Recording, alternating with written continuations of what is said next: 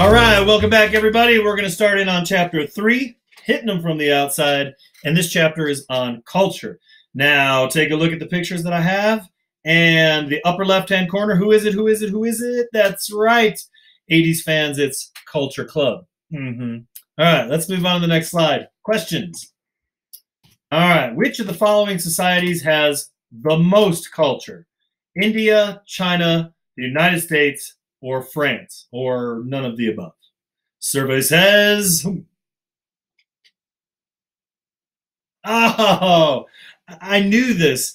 It's how people have been responding for a long time. India seems to be right on top with images of bright colors and so many different diverse people.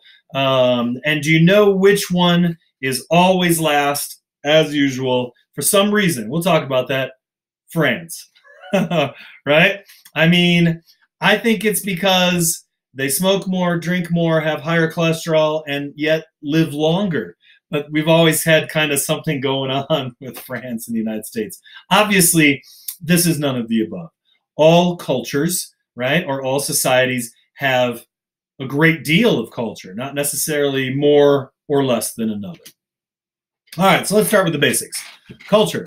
The ways of thinking, the ways of acting, and the material objects that together form a people's way of life. I mean, that could be everything from a thought in your head to this Jerry bear in my son's room. But it's how we think, how we act, and what we own, right? So it could be so many different things that encompass culture, really everything. And the most important thing is that culture is shared.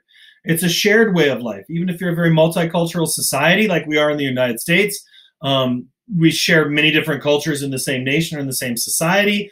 The idea is that those overlap, and in a single society, very multicultural, and we certainly share those ideas. So when we're talking about culture, we've really got to distinguish between two things: thoughts and ideas and things, okay? So the ways of thinking, thoughts and ideas, mental formations, and then things, actual material objects. Question: if you had complete freedom to choose, would you rather live in the United States for the rest of your life or in some other country? So you can choose this one on your own. Live in the United States, live in some other country, and should be C, not sure. And a lot of people answer this because in the past, they've either have a lot of travel experience and they find out that they just really love where they were born if this was in the United States, or that they found something that they just love even more about another place, right? Doesn't mean you don't like the country that you were born in, but, you know, a lot of people do find that travel really, again, like with cultural pluralism, expands your notion of what is available out there for you. All right. So these two things, like I said, we're going to distinguish between them, and that's non-material and material culture. Thoughts and ideas and actual objects. So everything, right? The intangible world of ideas created by members of a society could be karma, kindness, symbols, language, values, norms, you name it. And it includes ideas that were created by members of society, okay? If I were to go around and ask you, and I will now, what's your concept of karma? What does karma mean to you? Inevitably, when I go around a classroom, people are like, you get what you deserve, what goes around comes around. If you do good things, you'll get good things. Now, generally speaking, that's not the precise cultural definition of karma for where it originated, but we do have a shared set of ideas of what that means. And so it's like our interpretation of that. And we have an idea of that, right? We also have a notion of what kindness is. When somebody says they're behaving in a kind way, and for the most part we know they're not, then we understand that. We're like, no, wait, that's not what I was taught is that about these ideas. And the other, excuse me, would be material culture. So anything, right? Physical creations that members of a society make, use, and share. Tangible things. Corvettes. I don't even know I have Corvettes here. I'm kind of an old truck guy myself, and I might be into this area where I'm soon going to be getting into a midlife crisis, but I just don't think that that a Corvette is in the cards for that one. Houses, cell phones, tools, and I have Nooks, okay? So I'm going to tell a story here because I think this is worthwhile.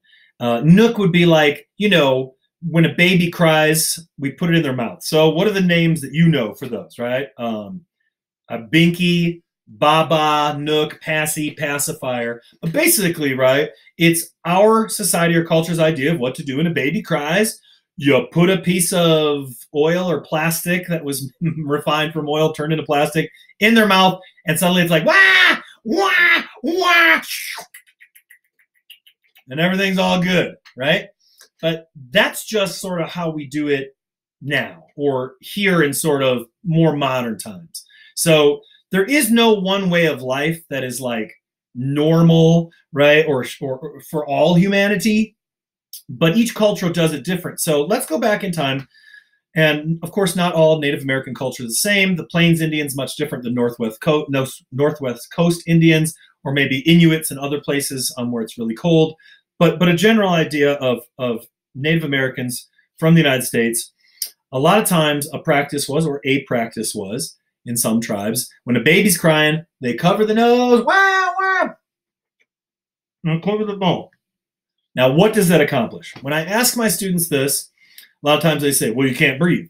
And of course, maybe for a tiny second, but that is not at all what parents would do. But it accomplishes the notion of quieting that baby. Same thing, right? Similar, at least, idea. Now, why might that be important for indigenous people? You have an idea. You might be loud, and if there's 5 or 10 or 20 babies crying at once, it could give away your position. It could mean that you have to go that much further to hunt the food you're looking for because of the noise. So it's related to a lot of different things. It would serve a lot of different functions to be able to get a baby to stop crying quickly. Same thing in our society as far as we have that need, right? But if I'm sitting down at Olive Garden, I don't even know. I haven't eaten there for years. But my partner used to work there. She used to work at Olive Garden as a server. So if we're sitting there having a dinner at Olive Garden and our baby starts crying, baby's crying, and wah, wah, and I do this in the restaurant, what's going to happen and how long will it take? That's right. It'll take less than 30 seconds before at least 5 people in the restaurant are either filming me or calling child services and reporting abuse, okay? Of course, we learn that culture isn't always stagnant, so maybe somebody in the 1950s would slap or smack their kid in public, whereas if you did something like this, even though it serves a purpose, it just seems out of place culturally, out of place in society. So who's to say that putting that piece of plastic in a baby's mouth is the only way to do it? Because certainly as we look cross-culturally, it's not. So material culture and non-material culture, ideas and things. So what are the differences between the terms culture and society? Culture, a shared way of life or social heritage, and it shapes what we do and helps form our personalities. Whatever culture you're born into and live into is going to have a tremendous impact on who you are, who you turn out to be. And society refers to people who interact in a defined territory and share a culture. So once you're in that culture, then your society is there, defined area and share a culture. I mean, state to state even is so very different. Even the top of Illinois, where I'm from by Chicago, to southern Illinois, which is real south seeming, is very different. So neither society nor culture could exist without the other, and there's a reciprocal interplay, obviously. All right. Question, do you believe that the U.S. culture is superior to that of most other countries? Yes, no, or not sure. And whatever is your answer, we have this idea down below that, we create culture, and only humans rely on culture rather than instincts to ensure our survival. And that's why a lot of the stuff that we're going to learn, the information we're going to learn this semester in sociology, is so critical for how we interact with people every single day. Because although we don't know it, we have been learning culture since the moment we're born, and that helps us to survive, right? All right. Is culture stagnant? I said this in the very first video, and the answer to that is no, right? It does not stay the same. Sometimes it changes really fast, and sometimes that change on certain levels seems really, really excruciatingly slow. So why might that be? Why does it fast forward sometimes? Why does it stay the same and kind of get in a rut for a while? How does it change? What are the catalysts that bring about that change? So I've got a couple musician photos here. One is kind of a classic Elvis thing. The other down below is Axl Rose from Guns N' Roses in his prime. And I guess my question would be for us to think about, what are some differences between culture today and in the 1950s? And you have to think about it this way. I mean, first of all, when they showed Elvis on TV, they only showed him from his waist up, kind of like what I'm doing here, right?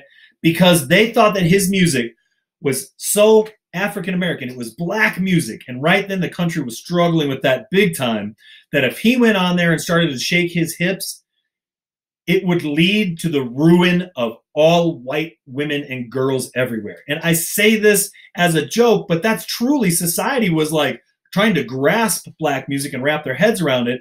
You have got a white guy from the South, Elvis, who is playing primarily black music, and they wouldn't even show him. And if you see the footage of the crowds, girls are passing out and they're screaming, and it's really the beginning of rock and roll, which is a tremendously powerful movement in society even now. But back then, people didn't even know how to behave. That's why the Beatles stopped touring. They just couldn't hear each other on stage because people were screaming the entire time. They just weren't used to concerts, right? So how's that different? They can't even show them from the waist up. Then all of a sudden in the 80s, you got Axl Rose, who is usually just wearing hot pants, usually not wearing a shirt, and his behavior on stage would be so much different, right? And perceived so much different by people in the 50s. All right, other common things.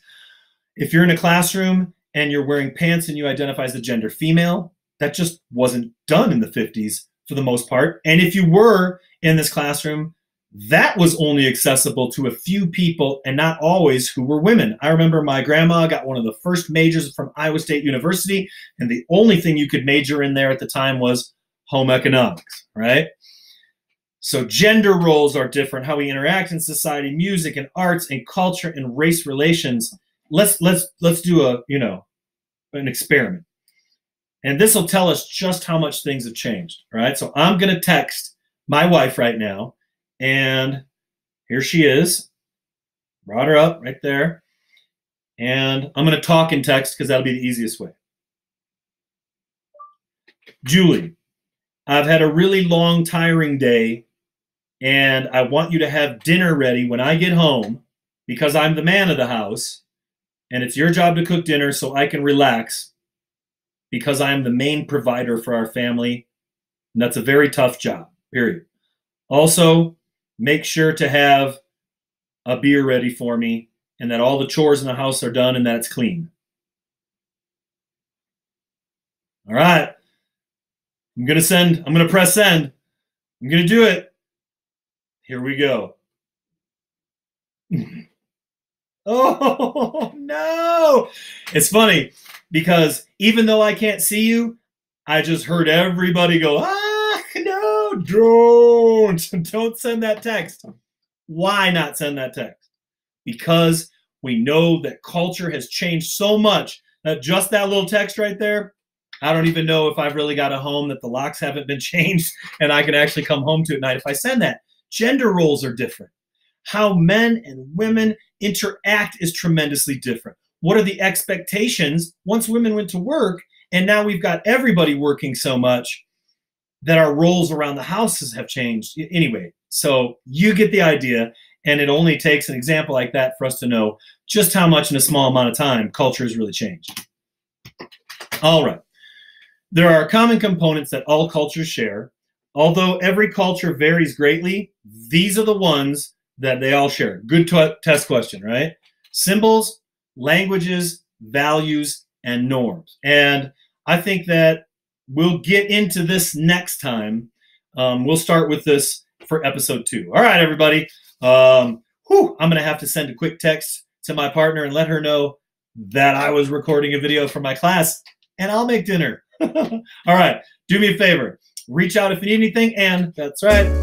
Be good people and do good things. Peace, everybody.